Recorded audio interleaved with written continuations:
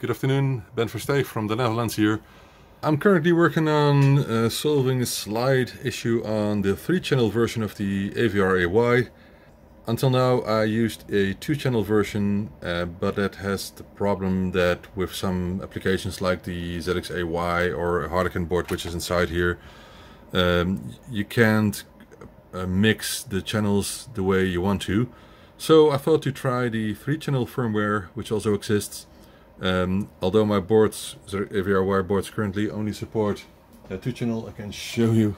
So this is a board which is finished and ready for action, if you can call it that. The only way of using it on ZX-AY is with fixed pin headers, fixed configuration for channel output. Otherwise you will mess up the 2 channels or the 2 outputs on the AVR-AY that are available. So I thought, why not add the 3rd one? Of course the quality should be the same. There was a 3-channel firmware and I tried it and the quality is still the same, so no problem with that. The only problem is that the added channel, channel B, is quite lower volume compared to the other 2 channels, so channel A and C. So there's some measurements. So the output on pin 5 and pin 1 for channel A and C respectively are 1 volt average. I measured that with a multimeter. And pin 4 comes at 0.4 volts, so it's quite a lot lower. But I now connected the oscilloscope and I want to see if I get the same results or if there's anything else wrong. So what I did is I cut pin 1, 4 and 5 on the bottom of this AVR-AY module. So those are not connected to the zip socket, not connected to the ZX-AY, so there can't be anything influencing this. So what we want to do is do a test with a simple basic program. So the first line, line 10, will play 8 notes on channel A. The second line, line 20, will play the same notes on channel B, which should be center channel, and the 3rd line plays the same on channel C. What you will hear is the output from the Harlequin board. So here's there's an original AY chip in here, like this one for example. But what you will see on the oscilloscope is the output from the AVR-AY. So the audio output is just for convenience. Otherwise it's silent and, well, it's a sound chip, you know. Anyway, let's do the measurement. So let's start with channel A. Channel A is connected to pin 5. And you can see here we're measuring pin 5 of the AVR-AY and pin 6 is for ground purposes. So let's see what the output is. And you can see this is clearly the output of channel A, because you can see the waveforms have different length when it comes to playing different notes. And now we're going to do the same with the channel C, which is on pin 1, so I broke the program. Let's carefully lift this up and put it on pin 1 for channel C.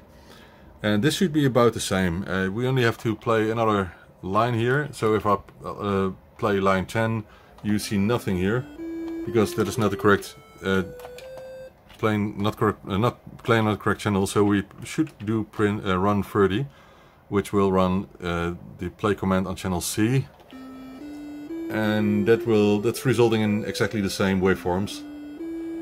Nothing special there. Okay, now the question is, what happens when we connect it to the added channel B on pin 4? Oh, by the way, I added the channel by adding the resistor and capacitor manually, like this way, to pin 4 and pin 6 for ground. So it's exactly the same value, so values, the resistor and capacitor have exactly the same values as the ones on the bottom of the board. Let's see what we get when we check channel B, which is on line 20. Alright, so you can see it looks quite different. The amplitude is about the same, but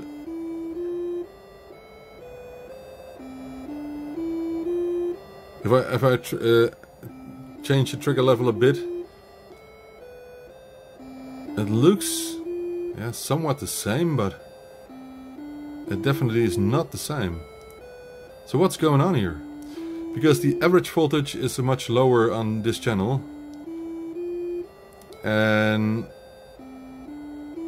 this puzzles me quite a lot. So what we also can do is add another line for the play C, well, let's do C, D, E then. Oh, C, D, E, and also play that on channel B, and play it on channel C. So we can just pick any pin. Oh, come on, give me, yeah, this one here. Go to 40. All right. Let's see. So it will play on all 3 channels now, so it's quite a lot louder. All right, now we can see the differences. So now it's connected to pin 4, channel B.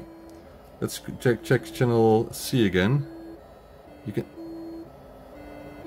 So it is different, not that different, but it looks like channel B is floating a lot more. I'm not sure how to explain.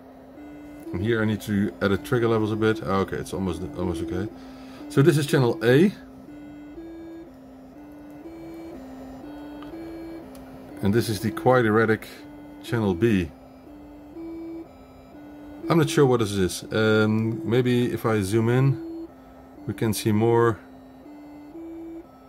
It's really hard. That's because of trigger level.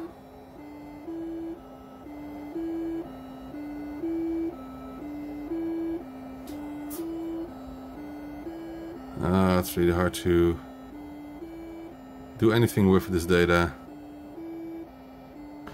So it's really hard. I cannot make much of this. So this is channel B, and channel B is showing real odd output.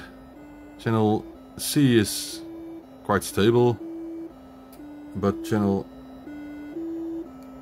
this is channel A, but channel B is so much different. What's going on here? And I did a lot of checking in the source code of the firmware. I couldn't find anything. But what's going on here? What kind of output is this? It's really hard to tell. So this is just some high frequency noise on the output. It is quite high. It's 90 kilohertz and about 4 volts peak. So on the other channels it's different. Here we have 200 kilohertz, and here we have also 200 kilohertz. So maybe that's something that's problematic. So we have a different frequency, high frequency on channel B. It's about half of the frequency on channel A and C. That could explain the lower voltage, because obviously this will result in a lower average voltage.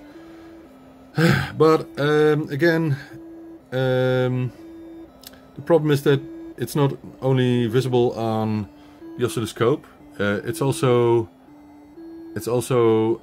audible. So you can actually hear that the output is much lower volume, and the high kilohertz doesn't say much, because you cannot hear it anyway.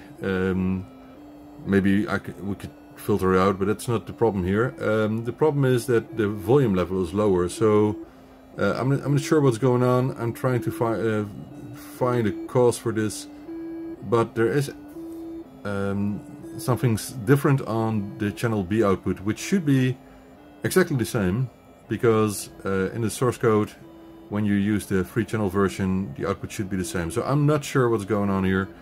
I hope someone can help me with figuring this out. I could use a workaround and just change resistor values, but I'm not sure that will do much good. So, well, I don't know. If someone can help me out with this, it would be lovely, so that we can create a general purpose ZX-AY clone, ZX Spectrum AY clone, because this is set to ZX Spectrum frequencies